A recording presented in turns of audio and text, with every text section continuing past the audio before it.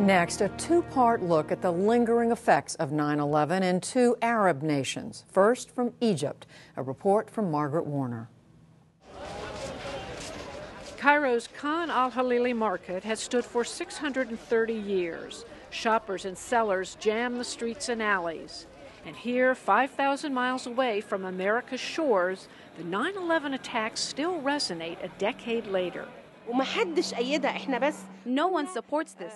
We were shocked beyond belief. But there was another sentiment as well. I felt that the American government deserved it. Not the people, but the government deserved it. There was little debate, however, on one point. Like 75% of Egyptians in a recent poll, no one here believed that Arabs or Muslims, much less Egyptians, could possibly have been involved. Most Egyptians are Muslims, and Islam does not permit such violence. Some hinted at more powerful forces at work. It wasn't only Al-Qaeda doing this.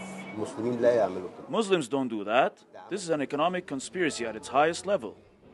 The 19 hijackers were all Arabs, of course. Their ringleader, Mohammed Atta, grew up in a middle-class Cairo neighborhood. So did Osama bin Laden's top deputy, now running al-Qaeda, Dr. Ayman al-Zawahiri. Egypt was an incubator of militant political Islam, aiming to overthrow secular governments and replace them with Islamic ones. In the 90s, the movement also drew the U.S., long a supporter of secular Arab regimes, into its sights. We've come to Cairo to explore that history and find out if that ideology still has appeal, even after the Arab Spring. As a young man in the 70s, Zawahiri was a leader in a new breakaway radical Islamic movement, Egyptian Islamic Jihad. It was banned from taking part in politics. In the early 80s, Zawahiri and his cohorts turned words into violent action. The radical movement's first really spectacular attack took place here 30 years ago. President Anwar Sadat, while reviewing a military parade, was gunned down. That event, so remote from the daily lives of most Americans at the time, set off a chain reaction that climaxed in the September 11th attacks on the United States. Sadat's successor, the new president Hosni Mubarak, rounded up hundreds of alleged conspirators and imposed tighter constraints on all of the country's Islamist groups.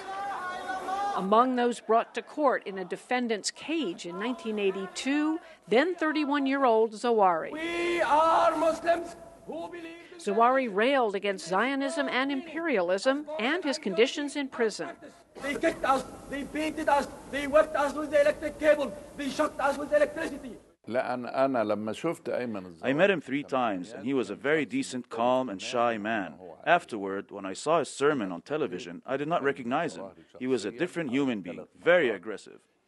Retired Police General Fuad Alam, who helped lead State Security's anti-terrorism unit, rejects the theory that the Mubarak regime's torture and repression drove Zawahiri and other Islamists to greater violence. He was already convinced before his arrest of this concept of takfir, which means anyone who does not subscribe to the same ideology is an infidel and should be attacked and killed. He was not tortured. I can vouch he was not. It would be great if you could present one person who could charge such a thing. These are the marks from being hung by my arms, by my wrists on a sling. They're permanent marks. Aboud el-Zamour, founder of Egyptian Islamic Jihad, just released after 30 years for his role in Sadat's killing, says both he and Zawahiri were tortured. I saw it with my own eyes. Even though we were tortured one by one, when they took him, I looked out of a small hole and saw the torture firsthand. What effect did that have on Zawahiri? This torture did not change our thinking, but it made us believe, though we must endure this pain for the sake of Allah, we will engage in the revenge for such treatment.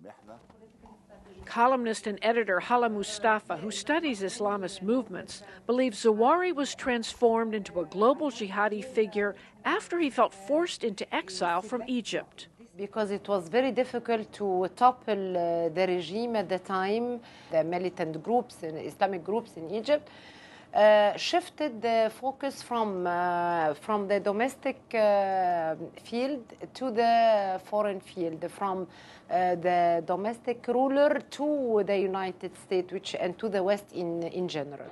After prison, he joined the fight against the Soviets in Afghanistan, teaming up with bin Laden, matching his brains to the Saudis' charisma.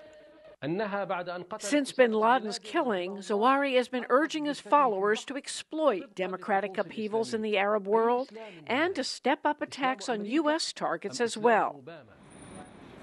But do these messages still find a receptive audience here? Mohammed Abdul Rahman of the Islamist group Jamaat Islamiyah says the answer is no. He's camped in front of the U.S. Embassy, petitioning for the release of his father, the so-called blind sheikh, imprisoned in the U.S. for terrorism. Mohammed Rahman says that now that his group can take part in politics, they don't need the tactics Zawahiri still espouses. His message to seize the opportunity in Egypt to revive the spirit of violence does not resonate with the Egyptian people, because they have seen firsthand with the revolution that there is possibility for peaceful change. Yet several nights later, with Sadat conspirator Zumor on stage, one attendee told us U.S. policies abroad still make America a target. After killing a lot of people, innocent people, in Sudan, in Somalia, in Iraq, in Afghanistan, and supporting the Jewish state, Israel, so what I'm going to expect out of that? Of course, someone will have a feeling of getting revenge against the Americans. Another unanticipated terror threat may be emerging in Egypt as well, especially in the desert expanse of Sinai far from Cairo. There, militants returning from exile after Mubarak mingle with local Bedouins in what U.S. officials fear could become a safe haven for terrorists. The last few months have seen attacks on gas pipelines into Israel and a police station. A group calling itself Al-Qaeda in North Sinai claimed responsibility. We asked Abu Faisal, a follower of the fundamentalist Salafi strain of Islam, if he'd seen new faces in Sinai since the revolution. I see old and familiar faces of people that had scattered due to the old regime's presence. Now, many of the sons of Sinai have returned to their homes from which they were deprived. Salafi leader Asad Admin Harry Bake said the state's security presence is much diminished since Mubarak fell. When the government left, there was a vacuum that we had to fill. Since the police and court systems are not functional anymore, we've been mediating to maintain the peace by Sharia principles. But Cairo attorney Montasser al-Zayat, jailed with Zawahiri and still representing Islamist groups, says the real threat to the U.S. is not in Sinai. It's in the hearts and minds of a new generation of Egyptians, Islamist and secular alike. Do you think that the conditions that created September 11th, that came out of Egypt at least, are worse even now, that they could create another September 11th? There is actually a large chance that this might be repeated because the youth of the Middle East have a lot of anger towards American policy against Iraqis and Afghans and Palestinians. And has the Arab Spring changed any of that?